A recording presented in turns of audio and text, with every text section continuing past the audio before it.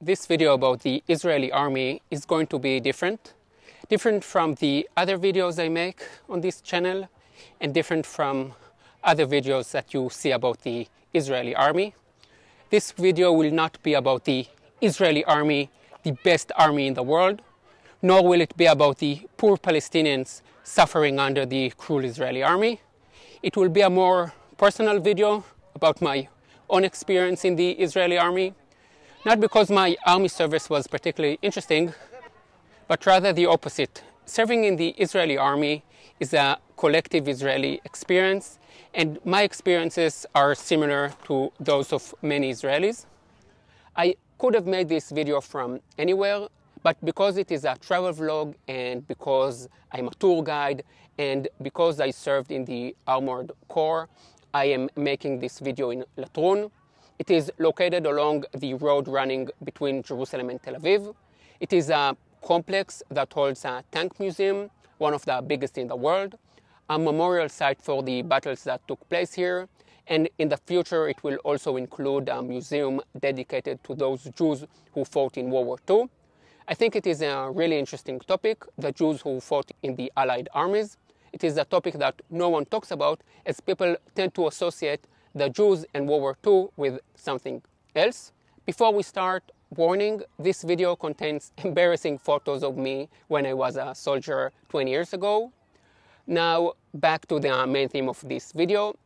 I will start with a name. In Hebrew, we call the armed forces Tzahal, which stands for Tzva Hagana L'Israel, the Israel Defense Forces. In Hebrew, we have the word army, tzava, in the name. I mention this because if you speak to an Israeli, you might hear him or her say something like, I served in the army, in the navy. When Israelis speak about the army, they mean the armed forces. The navy, the air force, the special units are all part of the army. In this video, when I say the army, I mean the armed forces. The Shabak and the Mossad, the Israeli CIA and FBI, or MI5 and MI6, are not part of the army, and they report to the Prime Minister. As an Israeli, the first encounter you have with the army is when you are 17. Then you get your Tzav Rishon, which means first draft. You have to go through different tests that determine which units you are qualified for. If you are smart and talented, you go to the Air Force, special units, or intelligence. If your score is average, you will find yourself in the big army, like infantry, artillery, or tanks. I was in the tanks because I'm average. In a world in which everyone is special, I'm proud to be average. You are asked where you want to serve, and the army does take it into consideration, but the two most important criteria are your abilities and what the army needs. When you enroll in the army, you first go through basic training, where you're taught to be a soldier, and then advanced training, where you learn your profession. In the tanks where I was, that means being a driver, loader, or gunner, and also working together as a team, as a platoon, which is 3 tanks, and then as a company, which is 11 tanks. This was my tank, a Merkava Mark III. Here you can see what it looks like when it is clean and with no ammunition. Without the dust and the guns, it looks almost naked. These Merkavot are here Mark 1, Mark 2, Mark 3, and Mark 4, and not with the other tanks, because this is the main Israeli battle tank. And if I'm not mistaken, this is the only tank that the Israeli army uses today. After training, you start doing what we call lines. 4 months next to Gaza, 2 months of training, 4 months on the border with Lebanon, 2 months of training, and so on. That is what happens in theory, at least. I can't tell you what really happens because the enemy is listening. That's a line from a cult Israeli film, Operation Grandmother, Mivtza Safta. Men serve for 30 months and women for 24 months. Israel is the only country in the world in which women have to serve. Does everyone really do their time in the army? Not really. First of all, Israeli Arabs don't serve in the army, which makes sense as they have families on the other side, although some do volunteer, and ultra-Orthodox Jews don't serve either. This is a big topic in Israel, and I will be talking about it in a different video. So please subscribe to my channel and hit the bell, so this way you will be notified when I upload a new video. In my environment, everyone I knew served in the army, my brothers, friends, everyone in my family, and I wouldn't be able to be friends with anyone who didn't serve. I think it is selfish not to. The Israeli public doesn't like people who haven't done their national service. In Wikipedia, for example, in the Hebrew version, they make note of where each person served. And if the person didn't serve, Wiki tells readers how they got around it, by having a medical issue, psychological issue, or as Bar Rafaeli, the Israeli top model, managed it by getting married to a friend of the family. If you are married, you don't need to serve. And then she got divorced. Of course, if you are sick or have psychological issues, then it is better if you don't enroll. When I enlisted, I was very highly motivated. I was sure that I would be a highly ranked officer. But the army is very good at bringing you down. I wasn't a good soldier. Now, I won't put all the blame on the army. 20 years on, I know that I have to take my share of the blame too. Working within a big organization or corporation is not a good fit for me. In my 20 years of working, I've been an employee for 10 months of that time. I don't like having a boss or being a boss. I like having colleagues and working with people, but as an independent person, these qualities are not appreciated in the army, and when I was 18, I wasn't aware of that. I'm talking about my own feelings first, because I guess that when people who haven't been in the army think about serving, they imagine battles or combat situations, but only around 10% of soldiers see combat, and I think that what most people take from the army does not necessarily have to do with war. I have been in conflict situations twice, and it is a moment full of adrenaline that you do think about a lot afterwards, but I think that what most soldiers take from it, the most vivid military experience, is the intense social experience. The army is a whole new world with different rules, different goals, and a different structure to any civil system you know. Imagine having to live with 10 random people, a bus driver, a doctor, someone who is unemployed, a soccer player, a high-tech worker, someone who has a falafel place, a very religious guy, and I don't know who else. And you live closer to them than you do to your wife. You sleep in the same room, you work together the whole day, you shower together, and in combat your life depends on them. Sounds fun? Maybe not. But you know, today everybody is talking about getting out of their comfort zone. And trust me, there is no better way to get out of your comfort zone than to join the army. But again, these are only my observation, and I haven't seen much combat. Most of my friends saw much more combat than I did and maybe have a different perspective. If you are an Israeli watching this, feel free to write about your own experiences below. Serving in the army isn't much fun, but there is a reason why it is called serving. It is not about you and what you want and what you feel. It's about serving your country. When you look at the Syrians and the Iranians, for example, and you see what the regime there is doing to its own people, then it is scary to think what they would do to us. We need to be better than they are all the time and in all areas. We can't afford to lose. This is the very big difference between Israel and other countries.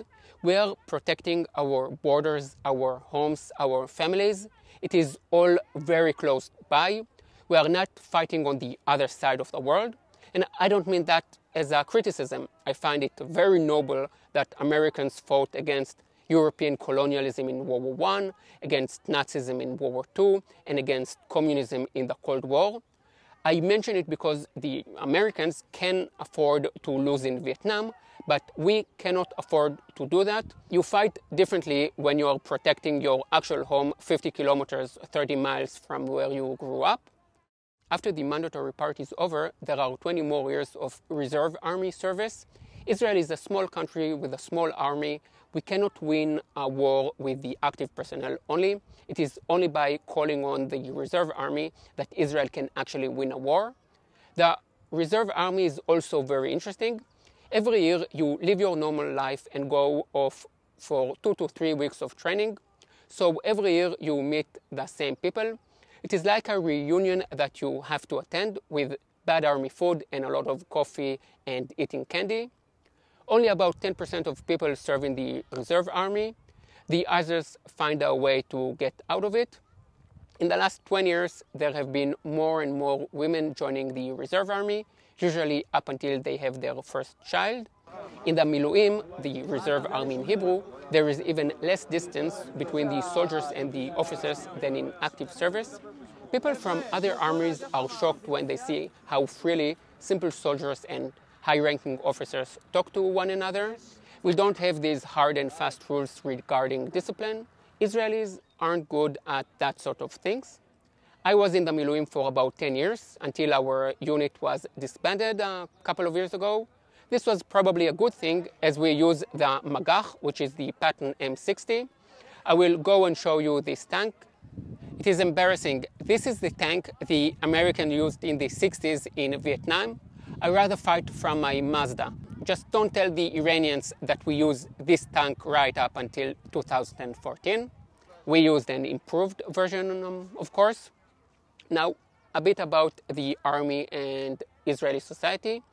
The army is considered the most trustworthy institution in Israel. The people give it much more credit than they do to the parliament or the justice system. Many of the former chief of staff have entered politics and some have been prime ministers. Unlike what you might think, it is often the generals who understand the limitation of using the army to solve problems. At the head of the army is the chief of general staff, who is an important figure in Israel for 2 reasons. First, the army is an important institution in Israel, and second, unlike the US, where the president is the head of the armed forces, or in Germany, where the chancellor is in charge of the armed forces when at war, in Israel it is the government as a whole that orders the army to act. So the face of the army is that of the chief of staff. But it is not only the chief of staff. You see it in low-ranking officers too. They learn to cope with a lot of responsibility at the age of 20 or 21. And it is very clear that those who were officers in the Israeli army get a lot further in life. I'm not an officer, so I'm well placed to say it. Check out some famous Israelis on Wikipedia. Not actors and singers, since, as you know, artists and the army don't go too well together, but people from other sectors. And you will see that many of them used to be officers. What else? I probably haven't talked about many things relating to the army. If you have any question, then write them below and I will answer them. If you are an Israeli, you can of course add anything that I forgot. If you like my videos and want to support me, click the join button and join the community. 3 weeks ago, I asked the community if there was anything they wanted to know about the army, and I got some interesting questions. Are all army bases in the Negev? Many of the big army bases are in the Negev, the southern part of Israel, because it is less populated. When traveling in the Negev, there is a high chance that you will see army bases and soldiers. In recent years, many army bases in the center of Israel were moved to the desert because the cities got closer and closer to these bases, and the land on which they stand came to be worth a lot of money. It is also in the national interest to bring more jobs and qualified people to the periphery of Israel. Another question was about doctors and professional soldiers like engineers. The way this works is the same as with most armies in the world, I imagine. The army pays for the university tuition, but then the soldiers will need to stay in the army for much longer. Salary is another thing people ask about. Combat soldiers earn around $450 a month, and non-combat get $250 a month. If the soldiers decide to stay in the army once mandatory service is completed, then they get a normal salary. I was asked a question about the army base called Chavat HaShomer. This is an army base in the north of Israel that belongs to the Education and Youth Corps. The Israeli army is unique in the sense that from the beginning, from 1949, it had educational tasks like teaching Hebrew to new Olim, new Jewish immigrants, and sending soldiers to help settle places next to the borders. Today, they work with young people from poor backgrounds with social problems. Once in a while, the question is raised about whether this is needed. At the end of the day, the army duty is not to be an educational system, but to win the next war. My personal view is that if the army can help people who have dropped out of the educational system and give them a second chance and purpose and help them to be a part of society, then why not? For a fraction of the price of a new F-35, the lives of many can be changed for the better. Latrun is situated right in the middle of the road between Jerusalem and Tel Aviv, next to Highway number 1, so you will definitely pass it. Now that it is springtime and everything is so beautiful around here, I want to show you 3 places that are very close by. The first place gave this area its name. Let's get going.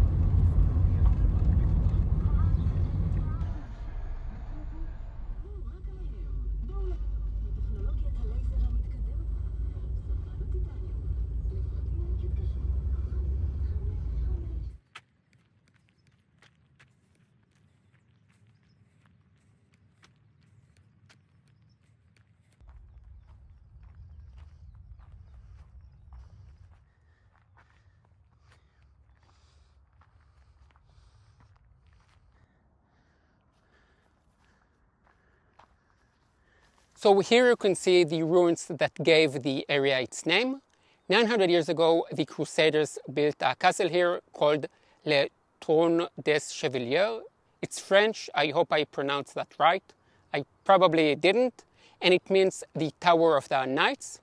The name was corrupted by locals to become Latrun, and to 14th century Christian pilgrims, the name Latrun sounded like Latrunis, which means thief in Latin, and so it was said that a good thief who was crucified next to Jesus came from here. I like it. From the Tower of the Knights to the house of the good thief. Next to the ruins is a modern monastery that belongs to the Trappists, a Catholic order.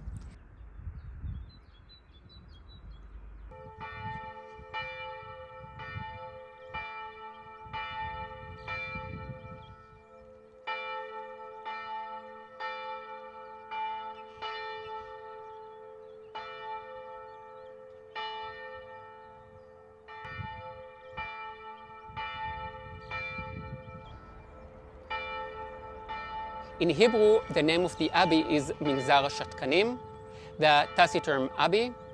I grew up not far from here, and as a kid, every time we drove past the abbey, I would wonder how was it possible not to speak all day long.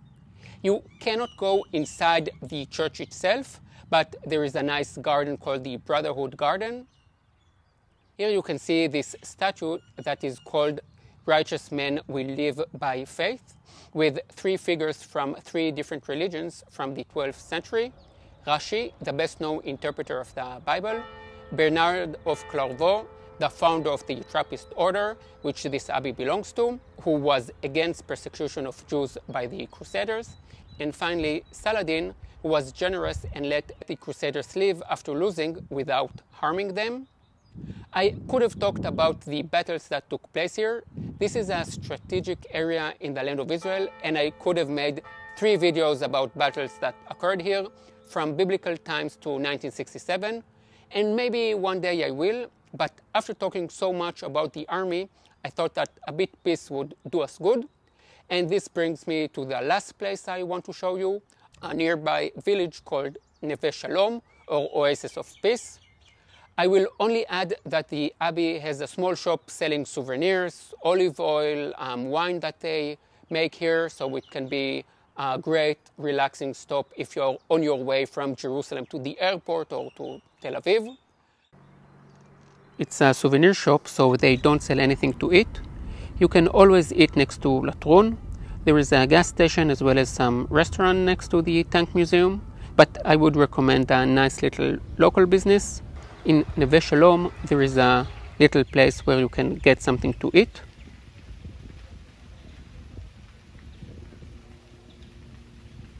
I will be making a separate video dedicated to this village, so for now I will just say that this village is one of a kind in Israel. Jews and Arabs are trying to live together here. Is it working out? Depends who you asked and when, but it is an interesting experiment. I want to show you something totally different. As I said, I grew up in this area, and we used to bring our dates to a really nice place here. Let's see if I can find it. Okay, here it is.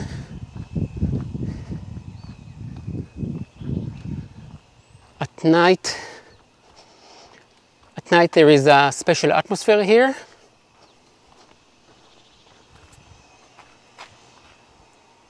Not too bad at daytime either.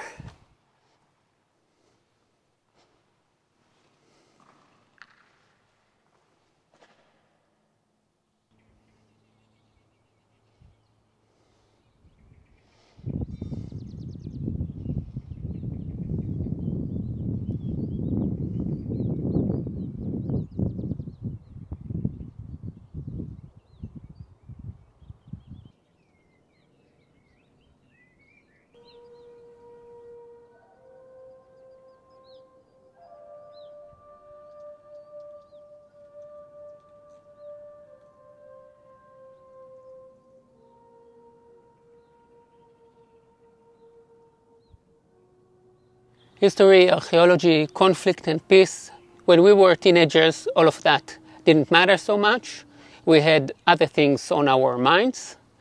So we started this video with my army service and went on to talk about peace, and we finished with the place we used to bring our dates to 20 years ago. I hope it makes sense to stuff it all into one video. Tell me what you think in the comments below. See you in the next video. Yalla bye.